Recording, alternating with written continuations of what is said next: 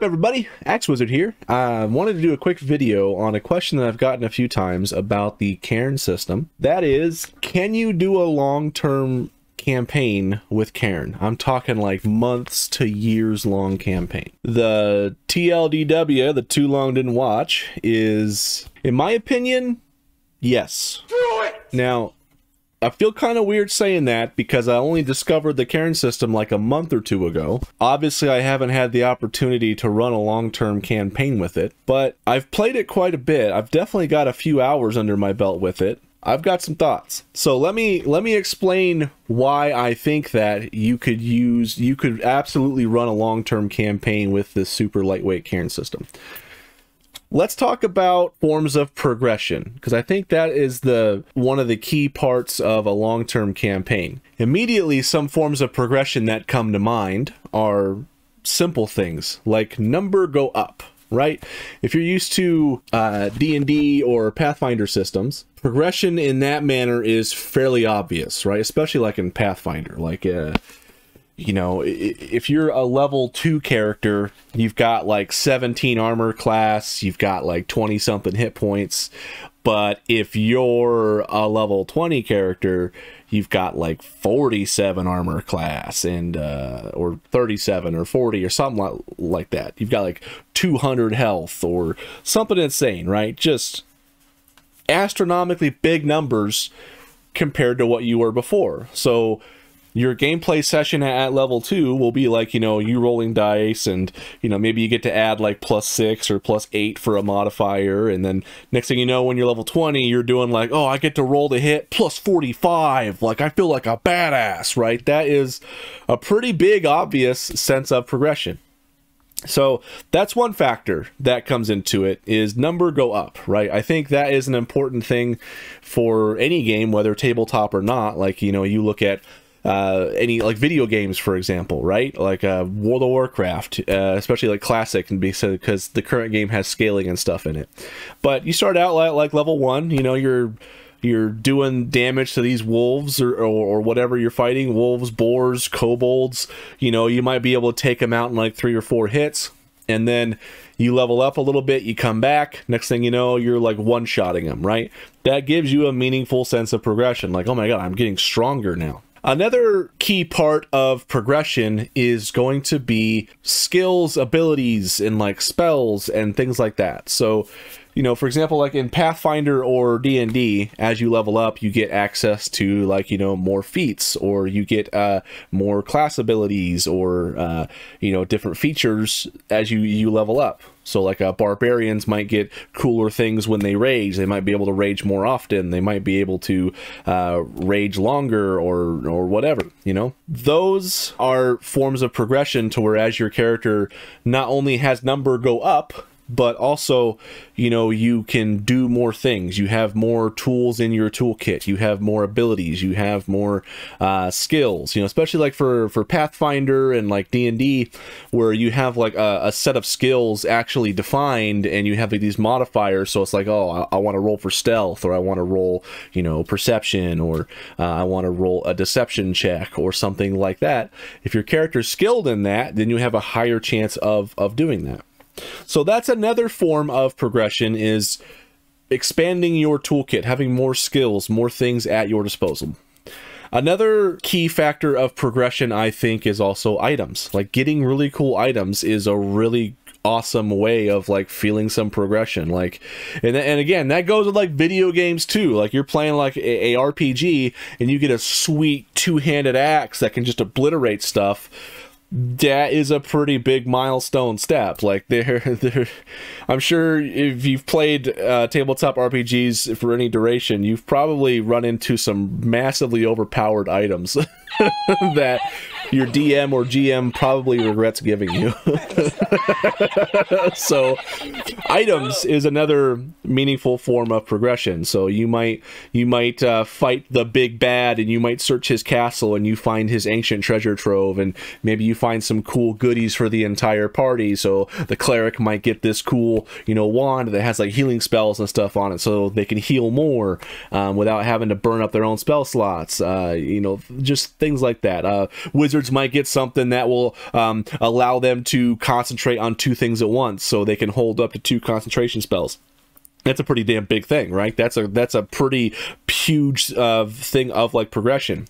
I've been playing a lot of Diablo 4 in my spare time, so it's like you're trying to find the right gear that gives you the stats you want, and then also like legendary aspects that give you like these sweet buffs to your abilities that make them do different things. So items, itemization, I think, is another big form of progression that players want to feel when they are doing a long-term campaign. And the last form of progression that off the top of my head I think is important is story development, like campaign narrative. In order for players to do a long-term campaign, they have to love their characters. They have to love the world that they're in.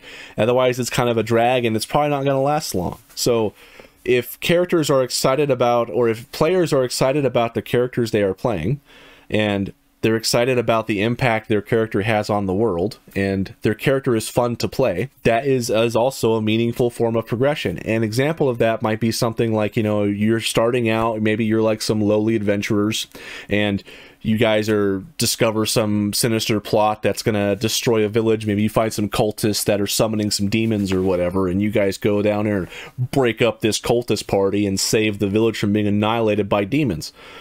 Well, guess what? You've probably made an impact in those villagers' lives. They probably like you. Maybe they might offer you some special services that they don't offer anybody. Maybe they might give you your own place to stay, so you don't have to pay like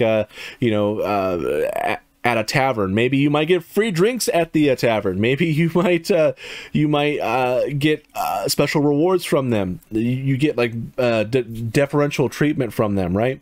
Maybe you get fame and renown, and other people start asking for you. So that is also a meaningful form of progression. That it's like, hey, we're not nobodies anymore. We're kind of a big deal around here. You don't know who I am? You better ask around, right? Like that's a pretty big form of progression. So I think those 4 things: number go up, more skills, more abilities, more spells, itemization, and then story, like narrative progression. I think those 4 things are essential for like a long-term campaign, at least in my mind anyway. There's probably more, but I think if we just boil it down to those 4, I think that would cover a lot of the bases of what players are looking for who typically play long-term campaigns. So if we look at the Cairn system, what do we have? So for Cairn, first things first, let's take a look at page 1, where it says Cairn was written with the following design philosophies in mind. One big thing is obviously characters are classless, right? A character's role or skills are not limited by a single class. Instead, the equipment they carry and their experiences defines their speciality. So right off the bat, we can take a look at that and we can say, all right, well, itemization is probably going to be a huge form of progression in Cairn. So the next thing says death. Characters may be powerful, but they are also vulnerable to harm in its many forms. Death is always around the corner, but it is never random or without warning. So that is, I think, especially important, because if you're going into Cairn thinking that you're going to have a long-term campaign like you can with something like Pathfinder, to where you're going to come back to your hometown at level 20 and ransack the place because they can't even touch you, like they physically can't even hit you because your armor class is too high, your saves are all too high, they literally cannot touch you. The only hope that they would have of even doing damage to you is if they try to rig up a trap that's something like, oh, I have to make a dexterity save or something like that to dodge like a falling log hitting me. That's like the only way. In Cairn, it's not that way. So let's take a look at the number go up aspect of Cairn. So right off the bat, numbers are a lot lower. It's not going to be like Pathfinder where you've got, 600 health, 45 armor class, plus 85 to your save. None of that, right? It's a D20 roll under system. There's no adding modifiers. So immediately right there, you're basically capped at like 20. Like that would be the maximum. Now, it's even less than that because you still want to have a little room for failure. So if you look at a lot of the systems in Cairn, they typically have you like rolling something like, you know, 3d6 to determine what your stats are. So that means that you can have a maximum of 18. Whenever, if you take a look at the scars table, most of the scars, if you're re-rolling your hit protection, which is one of the meaningful forms of progression inside of the Cairn system, is scars. Your character gets stronger, not by leveling up and counting experience points, but by the scars that they receive from various combat encounters. There's a few other ways, I'm going to get into it later. So that's not the only form of progression in Cairn, but some people take a look at the rules and think that that's the only form of progression. I can see why they think that, but there's some other ways that you can do. It's just maybe not as spelled out as clearly. So the scars table, a lot of the stuff is like, you know, for the earlier scars, it's like roll 1d6. If the total is higher than your starting hit protection, you take that new amount as your maximum hit protection. So, you know, if you roll your character and you roll 2 for your starting hit protection and you get your first scar and you get to roll 1d6, and if that rolls higher, even a 3, number go up. That's a meaningful form of progression. It might not be as pronounced if you're like really big into numbers, like, you know, it's not going to be like Diablo 3 where you're hitting mobs for like 48 trillion damage. Like, it's not gonna be like that, right? So even that small incremental increase is huge in the world of Cairn, because danger is so prevalent. So a lot of the combat encounters, players will normally try to avoid or circumvent those encounters by in defeating them with like non-combat means. So, you know, for example, you might come into a bad guy's base and you might see him there, and you could just run in and charge him and, you know, try to deal damage to him and get his hit protection down, and then deal critical damage, and maybe he gets his strength down and he fails his critical saves, and then he's out for the count. And, you know, maybe you get some scars so you can progress, and then, you know, maybe you get some cool loot, so you got that progression there. That's one way of doing it. And that's what I think a lot of players will do at the start. But then once they start getting more used to playing Cairn, they might try to do various things. They might say like, hey, using my background as like a hunter, can I try to rig up like some trap with stuff that we have around? Like this is like a ruined building. I see like some rolled up wire or something over there. Like, can I mess with stuff? You know, in given time, you can rig up various encounters that do things in your favor that may prevent the boss from attacking back at the players. You might think that, well, if scars are progression, why would the players be incentivized to do that? Doesn't that mean that would be hampering their progression? You might think that if you're looking at scars as the only form of progression, but there's not. So let's go back to page 1 again. So if we read the section on growth, characters are changed through in-world advancement, gaining new skills and abilities by surviving dangerous events and overcoming obstacles. Trivializing a boss encounter through quick wit and ingenuity and, you know, making it so they don't really even have to fight them. They might not get scars that way, but that doesn't mean that they still can't progress. You as the warden will have to make sure that the players receive progression if, you know, especially if they're doing their best to not get in combat encounters. You as the warden have to make sure that your players are still experiencing some form of progression. Now, what are some ways that we can do that? Let's take a look at character creation, right? So let's take a look at the character traits, right? So say, for example, you have a character and maybe you're rolling for physique, you roll a d10 and you roll a 3, so you get flabby, right? Maybe while you're rolling your stats, you might have, maybe your dexterity is a bit lower because you're pretty flabby. It might not always be that way, but just go with my example here. There's ways that you can use this. So you would think that after weeks and months of adventuring, your character's probably not going to be flabby anymore. They might, their physique might change into rugged, you know, because they're toughening up. If they're doing a lot of hard work, maybe their physique might transition to athletic. When something like that happens, I don't think it's unreasonable to say, hey, your dexterity increases by 1 or 2 because like you're no longer flabby, right? Now I would be hesitant to provide like a flat out +2 bonus. Like that is huge. Again, it's a D20 roll under system, and ideally your max is going to be 18. So if your character's dexterity is, let's say, 8 because he was flabby, right? Bumping it up to 10 is a meaningful form of progression. Hell, even bumping it up to 9 is a meaningful form of progression. If they find themselves, you know, trying to run away, they got to make dex saves. If they're too flabby to run away, they're probably going to bring the whole party down, right? So as they adventure and they get more and more used to the adventuring life, the experiences change them. Now, I don't think it explicitly states that anywhere in the rules here, but it doesn't have to. The intent is what matters. So in the military, we used to call this establishing commander's intent, and that was very important because what that lets leaders throughout the chain of command do is that once they understand the commander's intent, they can make split decisions on the fly that align with that intent without having to bother their higher ups all the time. So what that means is that you as the warden, when you're reading through these rules, definitely keep the core philosophies in mind, because that is what's establishing commander's intent. Again, you're the warden. You can do whatever you want.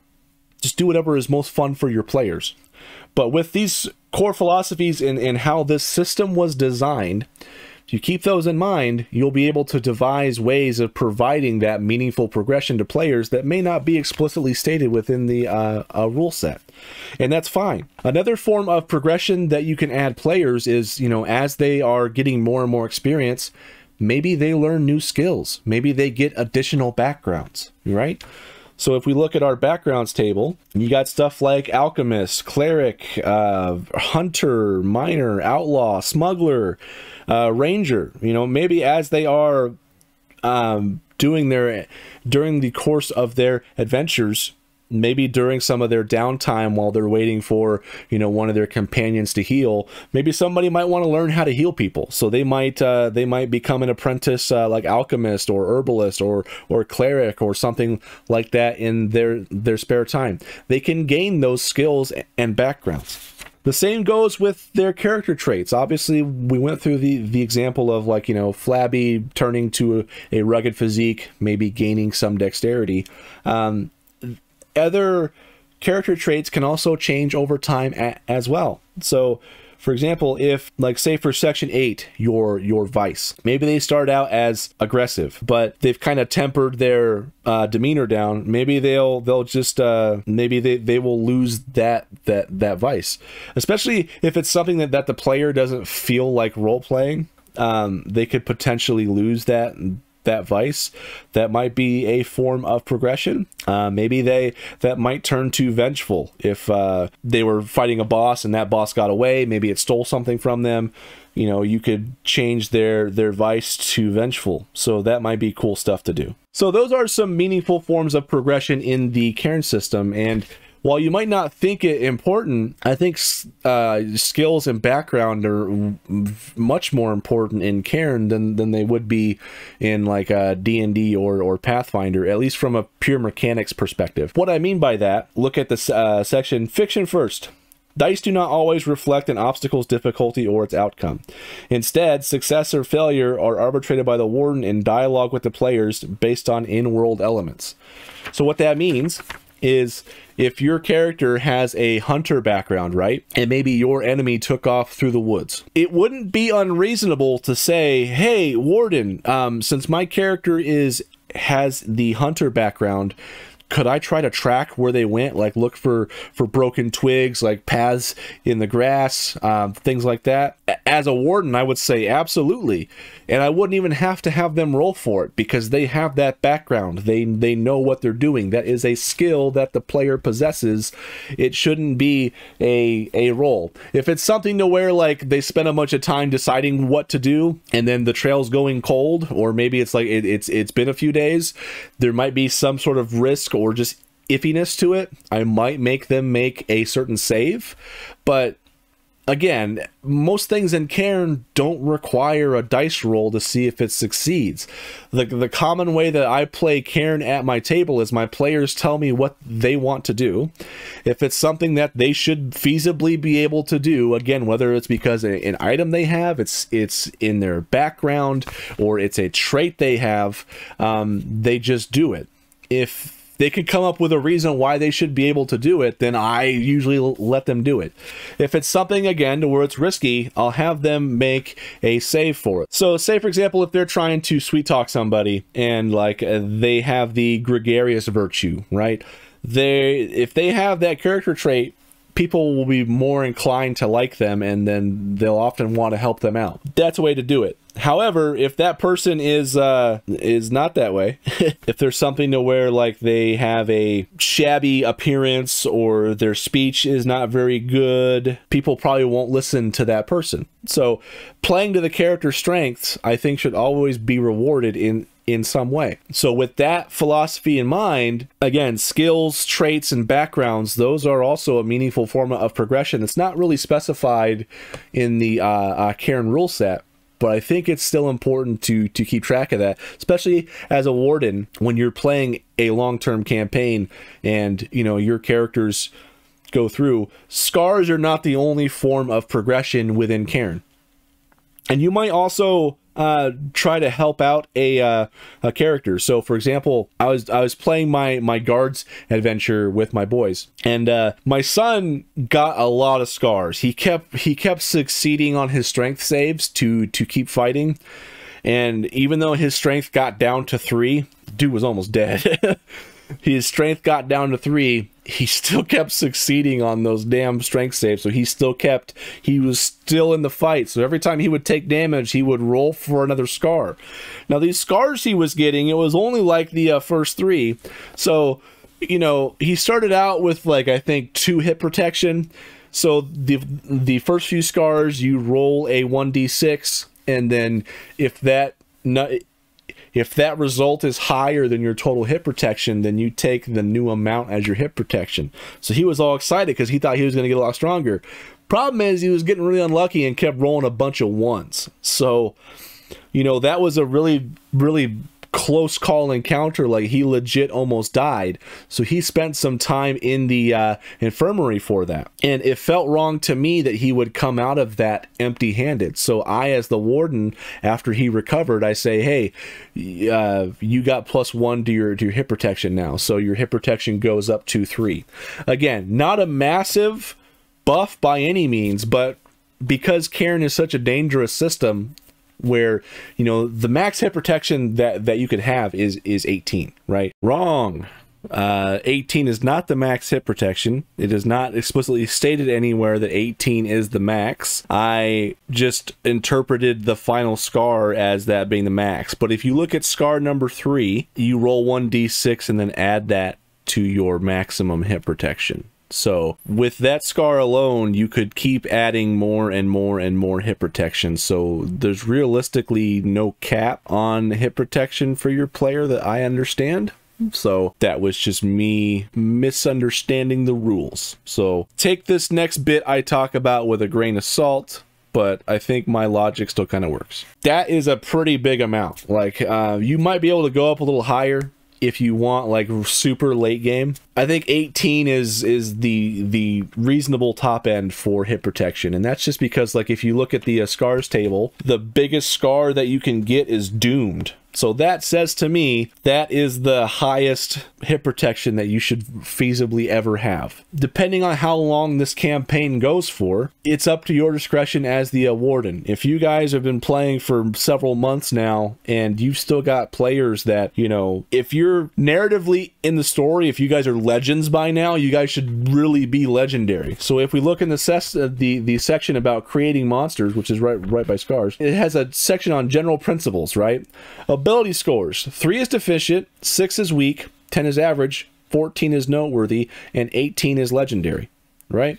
So give average creatures 3 hit protection, give hardy ones 6 hit protection, and serious threats get 10 plus hit protection, right? I think some badass legendary heroes should have above 10 hit protection. Now, another form of like progression is, I wouldn't really call it progression, but like armor. Like, so armor plays a big role, right? So the armor in Cairn is capped at 3. And I would not raise it any higher than that, because that still adds that sense of danger, so that even some lowly peasant with a pitchfork can still deal damage to you. It's not that case in like D&D and Pathfinder, to where your armor class or whatnot is just so high. I think D&D is probably a little more realistic in that manner, to where, you know, maybe you could possibly get a hit in on a higher level character, but not Pathfinder. Like Pathfinder, it's mathematically impossible to hit somebody when they have, you know, 40 armor class and you only have like +4 to hit. So your max is 24. You're never going to deal damage to them. But some ways that you can provide progression in terms of like armor is that you can provide them with, maybe they find a cool set of armor that's like super light. You know, think maybe like when Bilbo gets that set of a mithril in Lord of the Rings. That's high quality stuff, also super light. So maybe they can have armor that doesn't take up a ton of inventory space, is not super bulky, but provides them that 3 armor and gives them that benefit of inventory space. Now, inventory space, I think, is probably one of the more meaningful forms of progression that you could use in Cairn. So again, in Cairn, you have 10 item slots. And if those slots are all full, your hit protection goes to 0 because you are over encumbered. You can't reasonably fight and dodge attacks and stuff like that when you're packing tons of stuff on your back. Now, some long-term progression that I could add to players is that they might get relics or magic items that maybe help reduce the need for all that, for more inventory space. What I mean by that is, like, spell casting is a really good example. So spell casting, you have to have a spell book. There's 1 inventory slot. You've got to hold it in both hands when you use it. Technically, that is another inventory slot, because how the system realistically works is you have 2 slots for your hands, 2 slots for your body, and then 6 slots for your backpack. If you have to hold it in both hands, it's technically taking up 2 while you're using it, and then when you're done casting that spell, it adds a point of fatigue, which takes up an inventory slot. Maybe you can have a really cool high-end like caster item.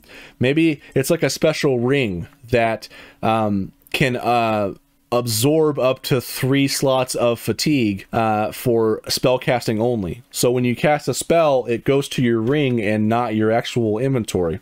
And then how you would clear up those slots for the ring is maybe you have to do like some sort of like ritual or something like that, something meaningful. I noticed that if you look in the Cairn rules for relics, relics are items imbued with a magical spell or power. They do not cause fatigue. Relics usually have a limited use as well as a recharge condition. A few examples. So the examples they give, let's take a look at the Staff of Silence, right? That's only got 1 charge. This blackened rod temporarily disables all magic within 50 feet. To recharge it, you have to bathe it in the light of a full moon. So that means that you can only use that once, like maybe once or twice a month, if you remember to bathe it in the light of a full moon. If you just go to sleep and then forget about it, you're screwed. If your warden forgets of the, if your warden for some reason is not tracking the moon cycles, which they probably won't be, to be honest, but you as the player have to remind them of that probably. You won't be able to use that very often. So even having 1, 2, or 3 inventory slots to be able to cast spells just on a ring item that maybe only takes up 1 slot is huge. It would have to be at least 2, otherwise it'd be a waste of a ring. Like, oh, this ring that takes up 1 slot allows you to use 1 fatigue slot when you cast spells. Like, why not just not use the ring and just keep that spot clear for fatigue? So you get the idea. Now, looking at the rules as written, there are some items that give you more inventory slots. So, for example, a cart gives you 4 extra slots. A mule gives you 6 extra slots. I don't see anything in the rules as written that would prevent a wizard from having a herd of mules packing a bunch of spell books, and, you know, whenever they want to cast a spell, they have the mule carry the fatigue. Rules as written, that seems possible. However, in the spirit of it, after reading the guiding philosophies, I don't think that that would be a realistic thing. So I, as a warden, would not allow that at my table. It's a cool idea, but if you have something like a cart or a pack animal, that says to me that I have some items that I don't want to lose, but I might not need them right now. So I'm only going to carry with me what I need. That way, if I get separated from that cart or that mule, I'll still have resources available in my pack. So providing items or relics that can give you more inventory slots on your person is a big deal. In games like Pathfinder and D&D, inventory, a lot of people just treat that like an afterthought, because I'll admit it is tedious, especially like Pathfinder if you're trying to track bulk and stuff like that. That is just not what I want to do. So I typically ignore that. I think a lot of GMs and DMs will just give their players like a bag of holding, and they can just keep yeeting everything in there. I don't think that is a realistic thing to do with Cairn because of how it relies on the inventory space as a key mechanic, especially for spellcasting and fatigue and deprivation. So a meaningful form of progression for Cairn might be items that, again, give them like 1 or 2 extra inventory slots on their person. That would be huge. You know, especially for like a magic user that has maybe they're packing 3 different spell books, right? And maybe they have a cool staff that they use for a weapon that does, you know, maybe 1d6 or 1d8 damage normally if they're swinging it, but then it has like, you know, maybe that staff can be treated as a spell book. Maybe that staff can cast spells, but it still costs fatigue. So that could be one cool way of adding progression. Maybe you can have a staff that can hold up to 2 different spells that you know, so you would have to have studied the spell books, and that way you can use your staff as like 1 slot, I guess technically 2 because you got to carry it in both hands, but you have 2 spell books that you don't have to carry around anymore, and that gives you more inventory space to allocate to fatigue so you can utilize those spells more. That would be a huge meaningful progression for characters. What I'm trying to say is like there's lots of ways that you can add progression in Cairn, but it just might not be immediately apparent just from reading the rules as written. I think page number 1 is the most important page. I mean, pages 2 and 3 are pretty important too, because they kind of give you the principles for wardens and the principles for players. Those are also very important, but the overall design philosophies of the system is very important. So with that in mind, we've talked about number go up. We've talked about skills, traits, abilities. You have the option of getting more of those. It might not seem like as pronounced as like the D&D and Pathfinder, where, you know, there's tons of different skills, tons of different classes. You know, as a druid, you might get more wild shape forms, or maybe you can cast hurricanes and like, you know, awesome nature spells, and maybe you can heal people. And all that stuff is just part of your kit. That's a pretty big, meaningful progression. Whereas Cairn, the magic in Cairn, you know what? Let me look through the spells here. So looking through the 100 spells that they give you in the book, I think there's a bunch more on the website. I think there's a total of 666. Nice. Spells on there. Most of these spells, though, they're not like spells in D&D and Pathfinder where they deal damage. They're just spells that do things. Like babble. You can make somebody babble inconsolably so they just keep talking nonstop. So maybe they can't do anything else like cast another spell at you. So that's one way to disable people. Frenzy. You could cast Frenzy on somebody and make them do a lot more stuff. Flare. You can light the area. Earthquake. You can really shake the place up. But there's nothing in the rules that explicitly states like, oh, you know, target must make a save or they take 2d8 damage or something like that. So spells are really rare, but also really important in Cairn, because there's a lot of cool stuff that you can do with them that, again, can completely overcome or trivialize a hard encounter. And I think players should be rewarded for using them. And they're not spells that you can just keep casting like cantrips in Pathfinder or D&D. Like, you have a warlock that can just keep spamming out Eldritch Blast nonstop. You can't do that in Cairn. But I don't think that that's a requirement to be able to do that to have a meaningful long-term progression campaign. All right, so we talked about number go up. We talked about skills, abilities, traits, all that stuff. The other thing, there are two things were itemization. We covered that a little bit. There's some items that you can make up in Cairn that provide meaningful progression. I mean, such things that might give inventory slots or really cool effects that might help the entire party. So items are going to be huge.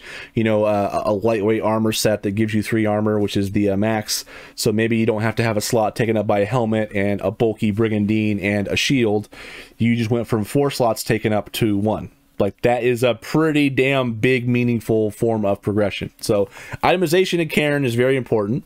And then the final one that I was talking about was like storyline, narrative, world building, storytelling. So with that one, I think Cairn's got that nailed, because Cairn is so lightweight that there's almost no barrier to letting you and your players tell your story. Because again, it's not just the warden that's making up the story. It's the players that have equal, if not more important roles in shaping the story, because it's about their characters. So I think it's important for a long-term campaign to have them create characters that they really enjoy. So maybe you wouldn't do the fully randomized character creation for Cairn. I think the randomized characters is really good when you're starting out, especially if you're just first learning the system, because it gives you some really fun, wacky combos. Like my buddy, when he rolled his character Harper, I've never seen someone have fun with imaginary marbles in a tabletop RPG in my life. It was so much fun. So, but after your players get a feel for the Cairn system, and if they really like it, and they want to do a long-term campaign with it, as the warden, I would really let them make their own characters that they are excited about. So, you know, they might randomize some character that's maybe not what they want to play at all. Maybe it's they want to play a good character, but maybe it's they roll somebody who's aggressive, repulsive, condemned, has a cryptic speech, their face is bony, they're bald, and they look like a necromancer, right? That's probably not the character they want to play. So I would let the players, of course, make the characters that they want to play, that they are excited about. And of course, with any long-term campaign, you as the warden want to sit down with your players and figure out what kind of experiences that your players are going to go after. Do they want more combat encounters? Do they want something to where maybe they're not good guys, maybe they're just people who just want to make money, and you know, maybe they're kind of crooks or smugglers or thieves. Maybe they want more puzzles, maybe they want more mystery, intrigue, dialogue, role play. Cairn can do all of that, right? And especially for a long-term campaign, the only limiting factor is you as the warden in brainstorming ideas. And I think that there's tons of resources online, so if you ever get you know, brain fog, or you're just stuck in a rut and you just can't think of anything, there's tons of resources on the Cairn site itself. But also you can just take ideas like what I've been doing for my adventures. I've been robbing stuff of like video games I've played, like Bethesda games, like Elder Scrolls. Like I've been taking a lot of stuff from that, and it's been working great, you know. So a lot of cool ideas that you can have, and it's super easy to take something from one system and customize that encounter to work with Cairn, you know, especially if you're looking at the creating monsters section. It gives you all the guidelines you need there. So it gives you the general principles of what their ability score should be, their hit protection. You can use flavor and style them and help them stand out.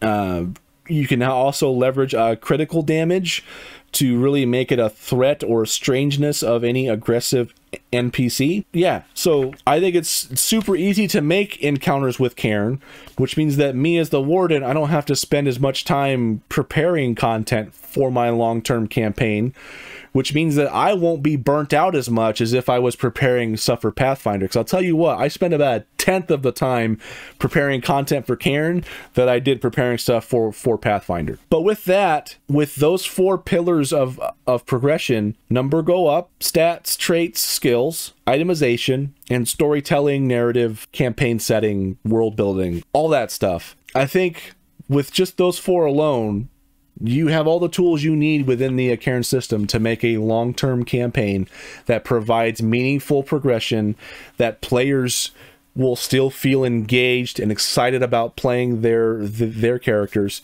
and give them new innovative challenges that keep them interested for the next session. Now, I would love to do a long-term campaign with Cairn because I primarily play with my sons. My youngest is 10. It's kind of hard to get a 10-year-old these days to focus on something that long. So judging by the fact that we've already rolled, I think, like 6 characters for him, I don't envision we're going to be doing a long-term campaign anytime soon. But you never know. I might get some friends together and we might do a long-term campaign. I would love to do like recorded sessions of Cairn. I would love to do that. I don't know if I have enough people near me that are comfortable enough to, you know, be on camera, because even though I am a YouTuber, I signed up to be ridiculed on the internet, which thankfully hasn't happened very much yet. People are very, very cool, and I appreciate that.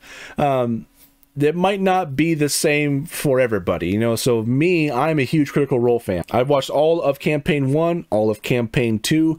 I still have to get caught up on the last episode or 2 of Campaign 3. I watched like all the Exandria Unlimited stuff. And I remember in the early days, especially in Campaign 1, like when they were still on Geek and Sundry and the live streams were like a bit rougher, I know that I remember seeing a lot of comments of some of the players getting hate, you know, especially Tiberius, who's no longer on, who is no longer on Critical Role, and even Marisha, she was playing her character Keyleth. There were some moments, you know, during her story that I didn't really like, but you know, it's what she wanted to do. But she was getting a lot of hate online about it in the comments. And you know, I'm not saying that I'm ever going to be as big as Critical Role. That's not the goal or the intention at all. But if anybody wanted to do that with me, they would have to have the understanding that that could be a possibility. And I don't want to put that strain on my friendships. Currently right now, I'm just playing Cairn because I love the system and I love being with them and playing with them, and we have a good time. I mean, last time I played with my friend whose character was Harper, oh my god, dude, my jaw hurt from like laughing and smiling so much. Like it was, my face hurt because we were having such a good time. And while yes, that would be really good content that I can record and put up on YouTube, I don't want to lessen that experience or cheapen it when we're in the moment just having a good wholesome experience. So I think that if I ever did recorded sessions, I would have to have players at my table or virtual table that understood that. And while I'm not playing this just for content, it would be awesome to make more content about it. But that's kind of the pickle that I'm in right now. So a lot of people have been asking me for more Cairn content, and you know, I would love to give a lot more Cairn content, but I don't necessarily know if I want to drag everybody I know in with me, you know. So anyway, those are my thoughts. Can Cairn be used for a long campaign? I absolutely believe so. What are your thoughts? I would love to hear your thoughts. Do you have any additional ideas for ways of doing progression in Cairn for a long-term campaign? Do you see some pitfalls with some of my logic? Are there things that could be improved? Are there small changes or tweaks or homebrew rules that you would do to do for a long-term campaign? I know one thing I would do. I'd probably use a bigger character sheet that had more notes, because these are going to fill up really quick. So I mean, even like when you just roll your basic character, like your notes section is going to be filled in pretty rapidly. Just from your background, like you're rolling for like 8 different traits. You know, you've got a background, so there's nine slots in your notes right there. not inventory, but 9 things you got to write down in your notes. And then as you progress and you gain more skills, you're going to have to write those down. So I think probably, maybe I might try to design a character sheet for a long-term campaign. Maybe that could be a cool project I might do. But anyway, let me know your thoughts. Again, I appreciate the feedback. I love the engagement that I've been getting. You know, people commenting that their thoughts and opinions on the system. Even some people who have dissenting opinions that maybe don't think the Cairn system is so good. By all means, comment. I read everything, and I love it. So anyway, thank you so much for listening to me ramble. I appreciate it, and I'll see you in whatever video I make next.